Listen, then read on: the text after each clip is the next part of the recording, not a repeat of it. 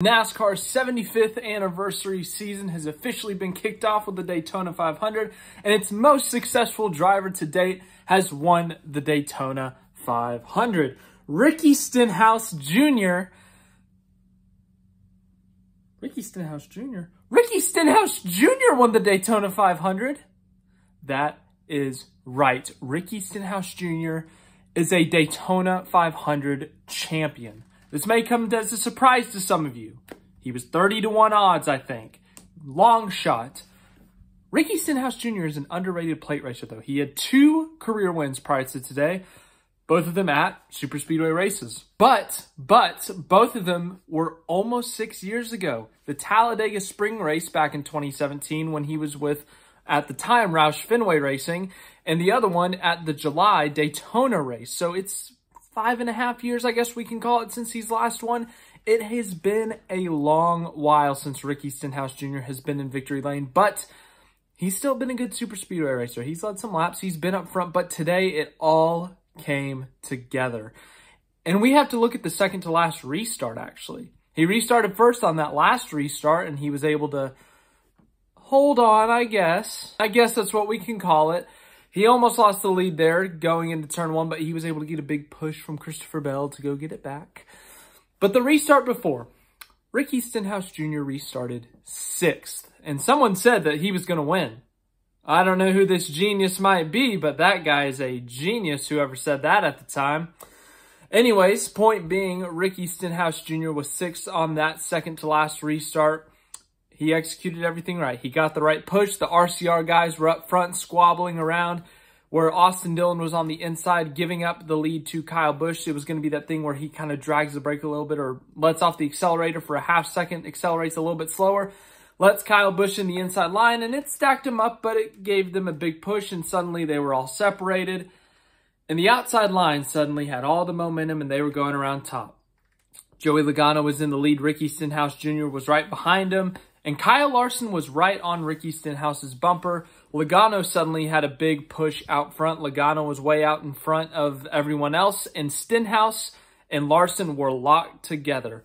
Larson pushed Stenhouse out way out in front of Logano. And as he took the lead from Logano and Larson took second place, everyone wrecked behind him. Austin Dillon in about the 3rd or 4th row on the inside got tagged and took out 10, 15, maybe even 20 cars with him. It was a huge crash. I don't think it was Austin Dillon's fault. I think he just got hit at the wrong angle. Point being, Ricky Stenhouse Jr. led from there on, kind of. Stenhouse was able to manage himself. He was able to hold off a fight from Joey Logano. He was side by side with Logano when coming into turn 1, or really exiting 1 into 2. Larson got clipped by Pastrana, who had got hit at a bad angle from Eric Almirola, and that sent everyone crashing. Larson went head-on into the outside wall, spinning backwards, some sparks, a lot of smoke, and NASCAR said, all right, too many cars crashing, too many cars in the wall going the wrong direction, lots of hard hits, let's check on them. They threw the caution, and when they threw the caution, Ricky Stenhouse Jr. won the the Daytona 500. Yes, what a win for Ricky Stenhouse Jr. Obviously, as I said, he had 2 career wins prior to this, and JTG Daughtery even had a win prior to this, but we thought Stenhouse had a long winless drought, 199 races in 6 years almost. JTG Daughtery had a longer winless streak. They hadn't won since 2014 with AJ Allmendinger at Watkins Glen. I don't know how many races that is, but JTG Daughtery back in victory lane with Ricky Stenhouse Jr. And not just back in victory lane, Daytona 500 victory lane. A career milestone for Ricky Stenhouse Jr., a career milestone for JTG Daughtery Racing. They've been partnered up for 2, 3, maybe 4 years now. And, you know, they've had their runs. They've had some good runs. I think they had a runner-up at the inaugural Bristol Dirt Race. They've had some good super speedway runs. They even had a couple top 10s last year. I think it's a 1.5 miles, but it hasn't quite come to that victory yet. They haven't exactly been able to get to victory lane, and it's been close a couple times, but today it finally all came together. And Ricky Stenhouse Jr. is a Daytona 500 champion. I can't believe I'm saying that, and he had to beat one of the best super speedway racers to do it. He had to beat Joey Logano. Joey Logano, the 2015 Daytona 500 champion, won his duel this week. It was a great race by Ricky Stenhouse Jr. He did everything right. And at the end there, sure, the caution helped out. Who knows what would have happened that last 3/4 of a lap, but it doesn't matter. The history books will show. That Harley J. Earl trophy will show. Ricky Stenhouse Jr. is a Daytona 500 champion. But yes, you may have heard me reference the commercial 500 earlier. I usually forget about this stuff by the time I get to the video, but today it was so bad I got to talk about it. The Daytona 500 is one of the biggest races of the year. We celebrate it. It's the opening race of the season. High anticipation. It's the biggest race in NASCAR. It's NASCAR Super Bowl. I get that commercials pay the bills for these big networks, Fox, NBC, whoever's broadcasting the race. Today, though, oh my goodness, the first like half of 3/4 of the race, it was ridiculous. Like, beyond absurd. There was literally a point where there was 3 laps in between commercial breaks, and there was a big crash as they cut to commercial breaks. They cut to commercial breaks during green flag pit stops when a group had a big run on the team or the group coming out to get together to try to take the lead, and there was some shuffling that went on that we missed. It was genuinely the commercial 500. I think the longest run we had in the first half of the race with laps without a commercial was 9 laps, maybe 10, maybe we got to double digits. But I understand you need to pay the bills. I really do. But my goodness, we can't even get double-digit laps without throwing a bunch of commercials in. And then when a crash happens on the side-by-side, we have to do the whole 5-minute commercial span. It was absurd today. It really was. I get you need your commercials. Full-screen commercials in NASCAR, I don't think have a place. I think the side-by-side thing is a great idea. I think it works. But this isn't like football. There's not timeouts. There's not, halftime where you can throw all the commercials. And that makes it difficult, yes, but I think the only time that full screen commercials should happen is during cautions. That is the only time it should happen. And now you have stage breaks. Stage breaks are added cautions. Throw the full screen commercials in there and then have your split screen happen during the green flag action. The amount of full screen commercials there were today was ridiculous. I think the first half of the race, we probably saw under 40 laps. It was ridiculous. Even Fox Sports Twitter was getting, as the kids say, ratioed because they had so many commercials. It was ridiculous. It was extremely annoying as a fan. The fact that I have to talk about this for so long is ridiculous. Like, Fox just, why so many commercials? I know you're getting paid a lot of money to put up those commercials, but I wanted to watch a NASCAR race, not commercials. That's ridiculous. You needed to cut back. Even media members were tweeting out, we see your comments, we see your responses. We're sorry that you have to deal with this. It sucks. So, all right, I'm done with that rant. If you want a longer rant, tell me in the comments. I'll make another video. We got to talk about the race. The Daytona 500, the biggest race of the year. NASCAR Super Bowl. Ricky Stenhouse is the champion. We saw some Cup Series champions, though, who had their best opportunity to win the Daytona 500, but they once again fell short. Kyle Busch and Brad Keselowski. Brad Keselowski and Chris Buescher. If this race was 12 years ago, one of those 2 cars wins. When those 2 were up front, they were almost unstoppable. They'd get nose to tail, and they would push each other, and they would hold on to the lead. Top, bottom, wherever it was. Those 2 were a dynamic duo. But when it came to the late race, when the field had been narrowed out a bit, there was about 6 cars. Out of those 6 cars up front, they were the only 2 Fords. And behind them was Kyle Busch and Austin Dillon, teammates. William Byron, another Chevy. And I think it was Stenhouse in 6th. And 5, 6 to go. Kyle Busch and Austin Dillon and William Byron Stenhouse say, peace. They go to the top, they pass them. Brad Keselowski and Chris Buescher all of a sudden are left hanging, and they go backwards outside of the top 10. Brad Keselowski, maybe his best look at the Daytona 500 since 2021. This time it didn't quite go up in flames like it did back in 2021, but it essentially put him out of contention. He would have needed a couple more cautions to get back up to the front, and he didn't get those couple of extra cautions. In fact, he was involved in that last wreck, but Keselowski's best shot, suddenly gone. Speaking of other champions who didn't win the Daytona 500, I just said Kyle Busch had taken the lead there. 3 to go, he was leading this thing. He had his teammate behind.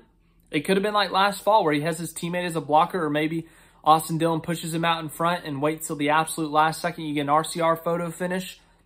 At least RCR, Richard Childress, is getting the win in the 500. It's just a matter of who, but unfortunately for Kyle Busch, 3 to go.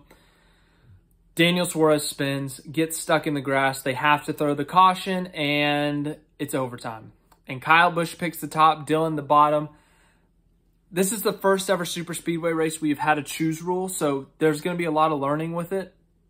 Usually in the past, if you were 1-2 with a teammate at super speedways, the leader would pick the top, second place the bottom, because it doesn't matter who's behind you. They have to line up however they're ordered in the field. Leader slides up in front, and you push him out in front on the bottom. People had a choice this time. And I honestly think, well, hindsight's 2020, so, and I'm a fan, so I don't really know anything. They should have gone nose to tail on the bottom. With everyone picking behind you, no one wants to help you, and they're going to line up however they think is the best way they can win. It's the fact of the matter. Kyle Busch slides down, that whole bottom lane stacks up, the top lane gets a huge run. That's what happened. It lost Kyle Busch the race. If they stay bottom, front to tail with Busch and Dillon, I'm not saying I guarantee them a win, but I think it gives them a better shot. And that ultimately cost Kyle Busch a chance at his first Daytona 500.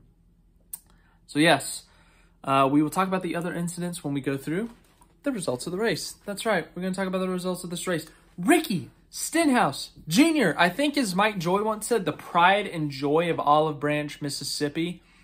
I don't know where in Mississippi Olive Branch is, but if you're from Olive Branch, you're a big Ricky Stenhouse Jr. fan.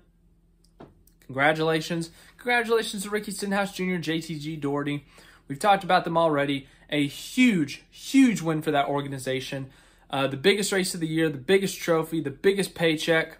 That's how you want to do it. And of course, if we don't get more than 16 winners, Ricky Stenhouse Jr. is in the NASCAR playoffs. You got to think about that. So we'll see how Stenhouse does the rest of the season. We'll see if JTG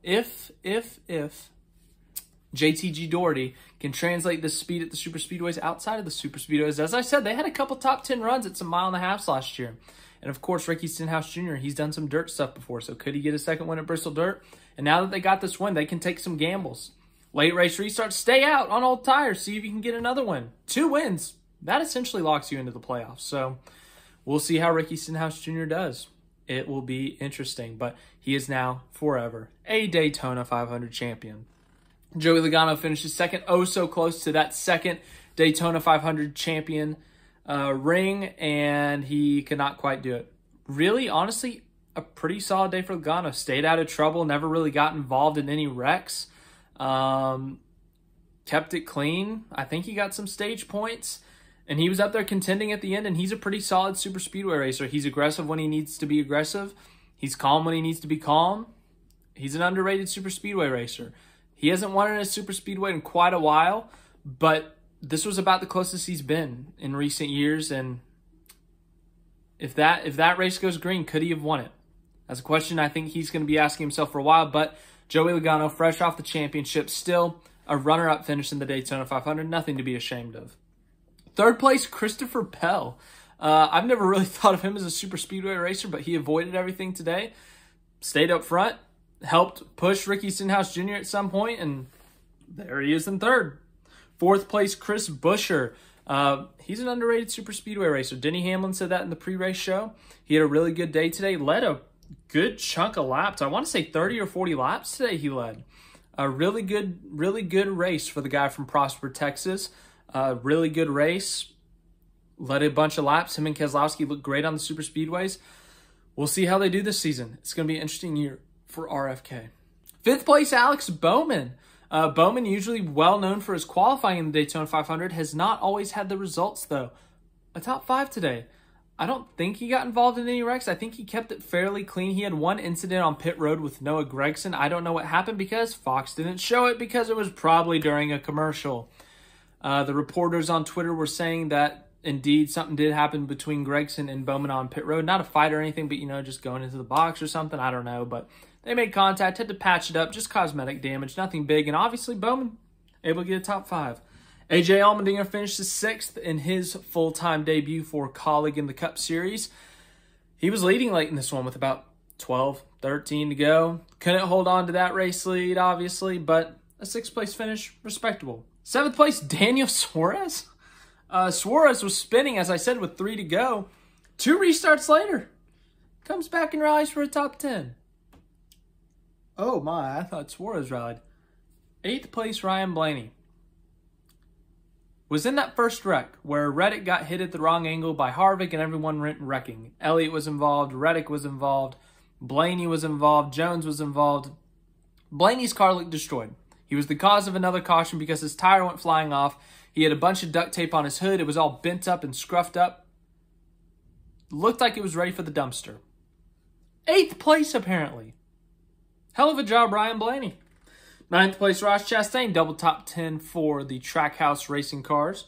10th place, oh my gosh, Rick Ware Racing top 10 with Riley Herbst. Let's go.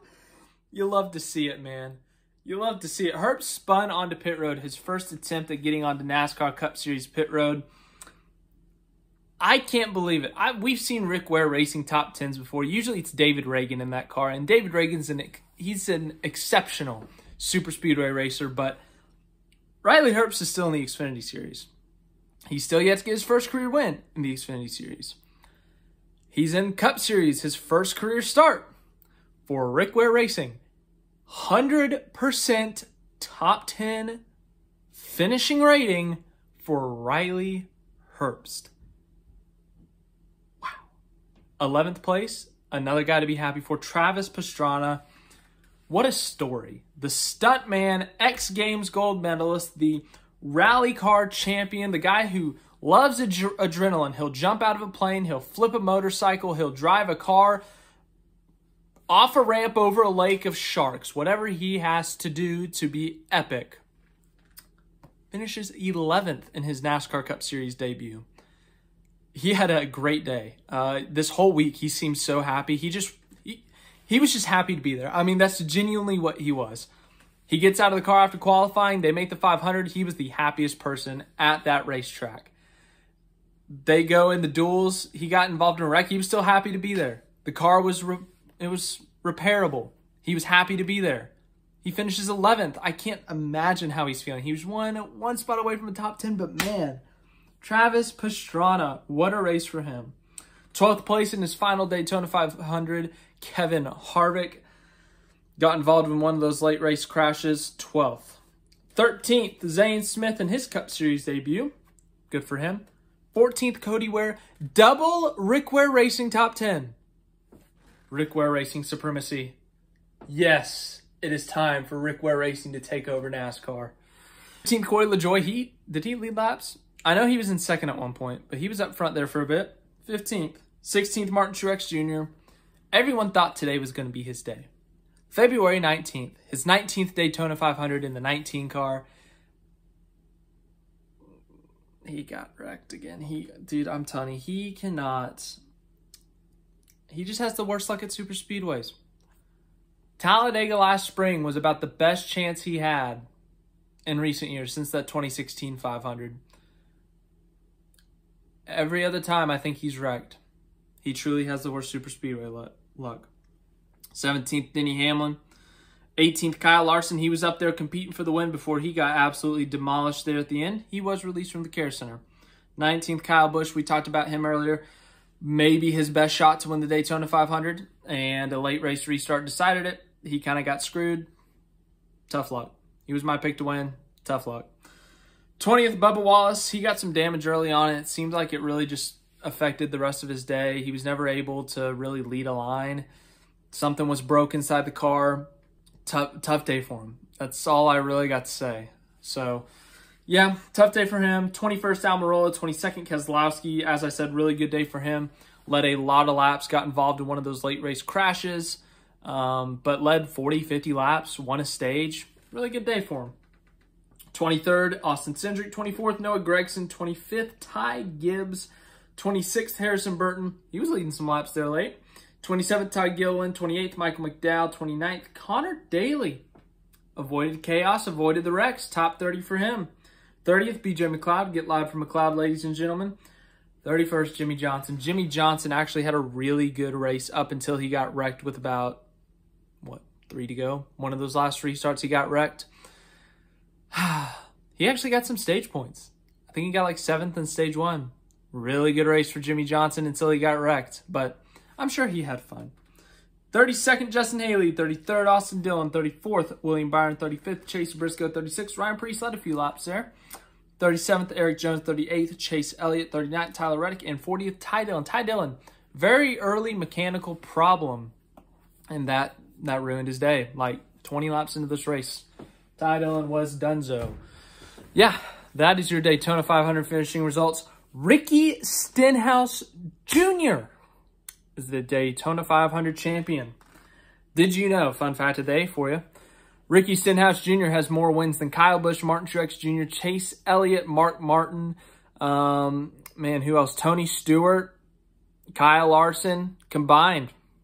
Is Ricky Stenhouse Jr. the greatest driver of all time? Next at 10. Just kidding, though. Really happy for Ricky Stenhouse Jr. Really happy for that team. Just a fun result. Fun result. It's always fun to get a weird, wacky winner. It's always fun to see an upset. 2 years ago when McDowell did it, it was fun. 12 years ago when Bain did it, it was fun. It's always fun to see an upset winner, and when it happens in the biggest race, it's so fun, man. So thank you guys for watching. Like, subscribe, share, all that stuff. My playoff bracket is now ruined thanks to Ricky Stenhouse Jr. Despite that, I'm still happy for him. Anyways, I hope you guys have a great rest of your day. NASCAR is back. I get to say it again. We have a race next week. Auto Club. Looking forward to it. I will see you guys there. It's going to be the last race at the 2 Mile Oval, though. But the Daytona 500 is over. We wait till next year.